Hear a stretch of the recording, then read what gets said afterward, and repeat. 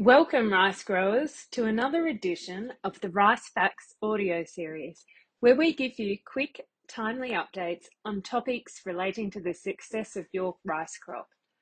I'm Anna Jewell from Rice Extension, and in today's episode, we will be discussing head emergence and the timing of flowering in 𝗗𝗄𝗃𝗏 crops. Recently, we've received a lot of feedback regarding the tardiness of 𝗗𝗄𝗃𝗏 to show its heads and reach flowering. And on the ground, we're seeing this in your paddocks too. It's not an isolated query. We are finding this from the north to the south and east to west. So today, I want to address a few of the varietal traits that 𝗗𝗄𝗃𝗏 shows and some of the agronomic influences that have affected this delay during this season. So there is a big difference between how 𝗗𝗄𝗃𝗏 presents its panicles compared to 𝗔𝗃 or 𝗥𝗶𝗃. 𝗗𝗄𝗃𝗏's panicles are generally less proud of the canopy and emerge lower from the flag leaf compared to 𝗔𝗃, which has heads up above the flag leaf.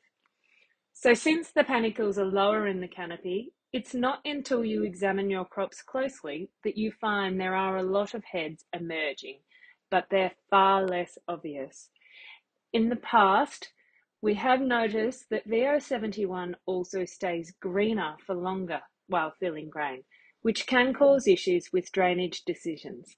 However, both these traits are positive influences on grain quality and yield.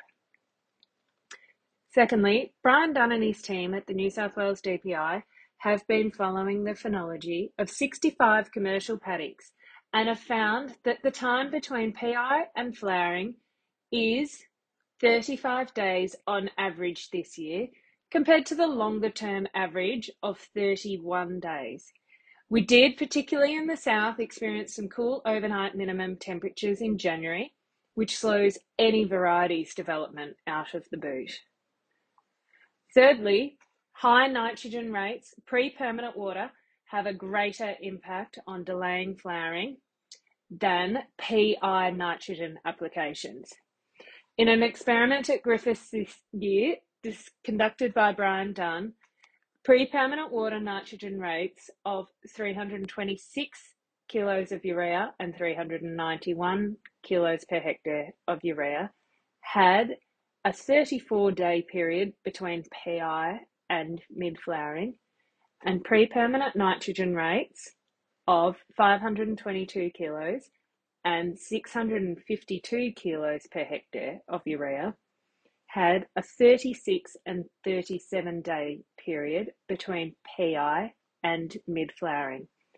So the more urea you apply upfront, the more likely you are to extend the period between PI and flowering.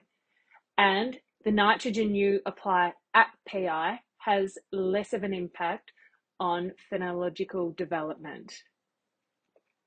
Finally, there have been some cold minimum temperatures adding to the delay in development. However, daytime temperatures have been reasonable, which will have provided some protection against cold-induced sterility. High water of 25 centimetres or more would have been very beneficial this season too. So overall, it has been a challenging season at times in respect to establishment and weather conditions.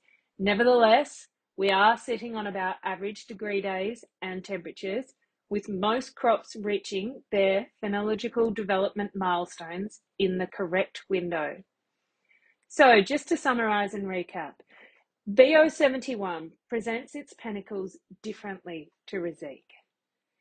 The timing between PI and flowering is averaging 35 days this season compared to the longer term average of 31 days. Pre-permanent water nitrogen has a greater impact on delaying flowering than PI nitrogen. And there have been some cold minimum temperatures adding to the delay of panicle emergence from the boot, and high water will have been very beneficial this year. If you're chasing more information, please reach out to us, the Rice Extension team. All more resources can be found on the Rice Extension website and in New South Wales DPI growing guides. And as always, consult with your trusted advisor. All the best for the season.